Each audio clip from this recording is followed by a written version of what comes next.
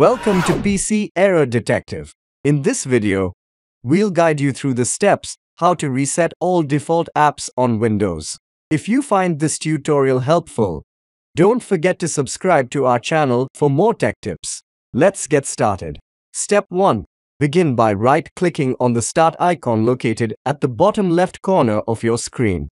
From the context menu that appears, select Settings. Step 2.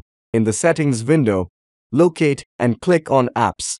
This will open the Apps settings where you can manage various application-related configurations. Step 3. Within the Apps settings, find and click on Default Apps.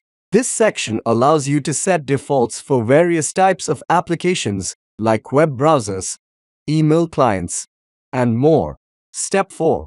Now, scroll down until you see the option to reset under the Reset All Default Apps heading. Click on this option to proceed. And that's it. Thanks for watching.